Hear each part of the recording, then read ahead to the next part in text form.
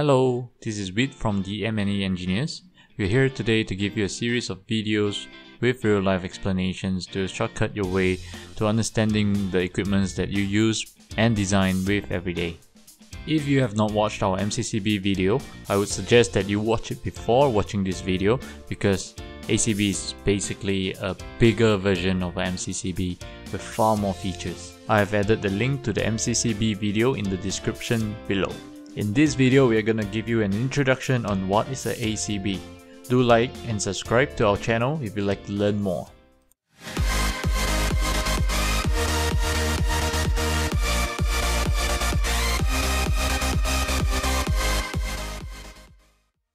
First up, what is an ACB?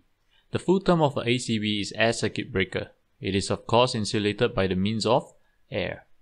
An ACB can be used to open and close a circuit just like a switch. Additionally, on top of a switch, it can monitor the amount of current passing through it and trip according to the settings. An ACB is usually used for 800 amps to 6300 amps. It is usually located in the main incoming and bus tie of a LV switch port. It may also be used as a feeder to your motor control center MCC panels. Do take note that ACB is usually used in 380 volts AC to 690 volts AC applications. Let me share with you the two main configurations of an ACB. A ACB can either be withdrawable or fixed. A withdrawable ACB comes with a chassis. The chassis is then connected to the bus bars. This allows the ACB to be withdrawn easily for maintenance and replacement.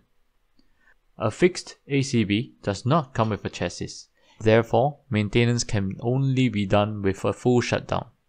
In order to replace an ACB, a major shutdown of at least 1 to 2 days will be required. Hence, for our pro tip number 1 today, it is recommended that if your loads are critical, please select a withdrawable ACB. Typically, an ACB comes in 3 different sizes. As you can see, the 3 different frame sizes have different dimensions. And of course, the bigger the amps, the bigger the size.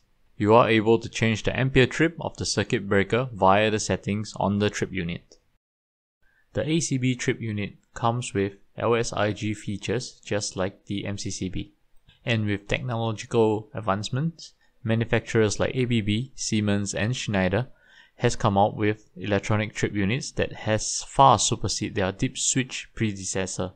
Trip unit comes with features like runtime monitoring, load profile analyzing, class 1 power monitoring, energy reduction maintenance settings ERMS.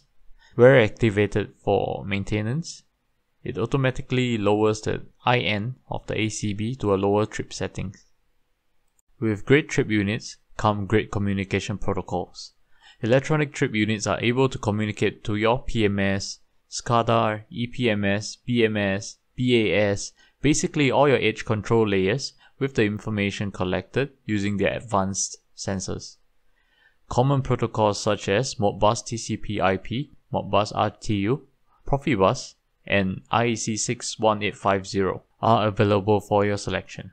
For your pro tip number 2, always check and specify a common protocol used for the edge control layer to your ACB and other equipments.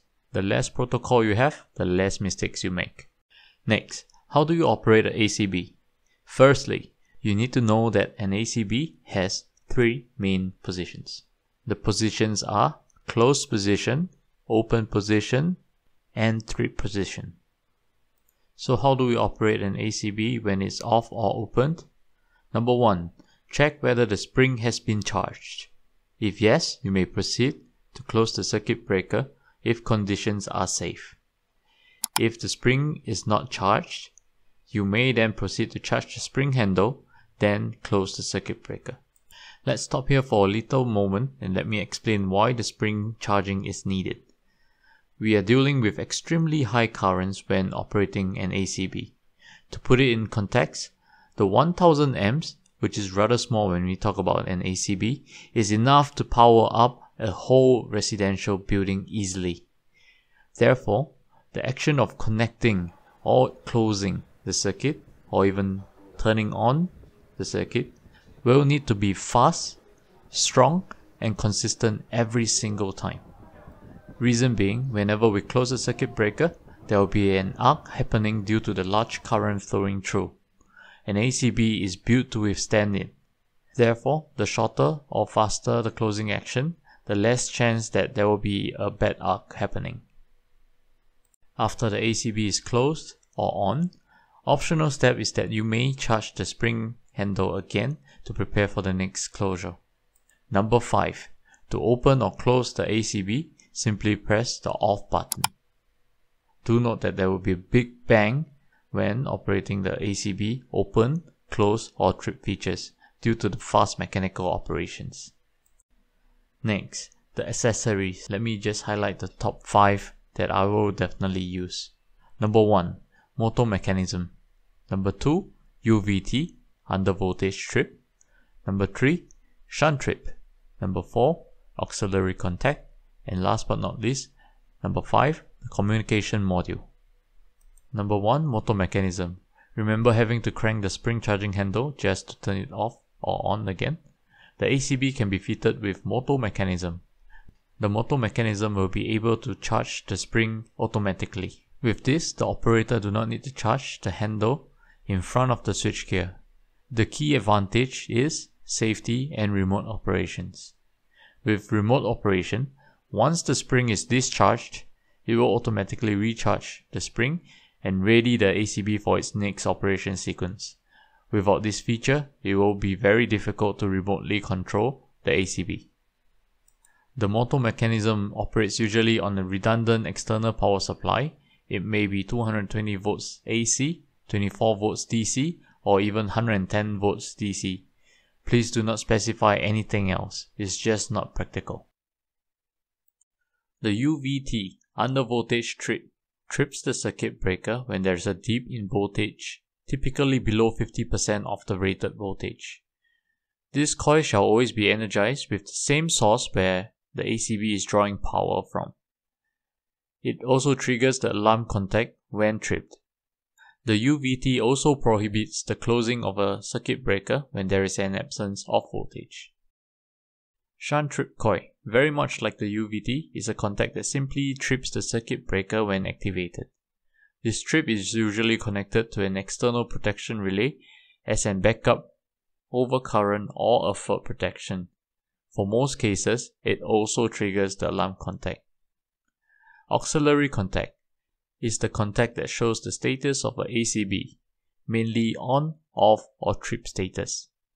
These signals are usually given in dry contacts form where you can connect to the indication light of the LV switchgears. Lastly, the communication modules.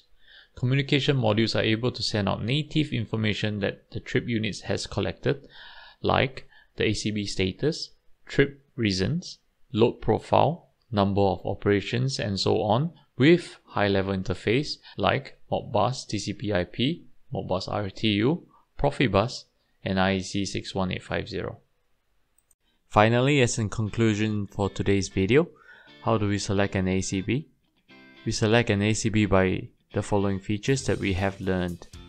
Number 1, current rating. Number 2, the breaking capacity. Number 3, the rated voltage. Number 4, whether it's a fixed or withdrawable ACB. Number 5, the trip unit required, LSI or G. Last but not least, by the communications requirement. We hope that you liked this week's video on ACB. These videos takes a long time to create, so I hope that you guys can help me like and subscribe so more people can benefit from this video. Don't forget to leave a comment below if you have any questions. Once again, hope you enjoyed this video and see you guys next week.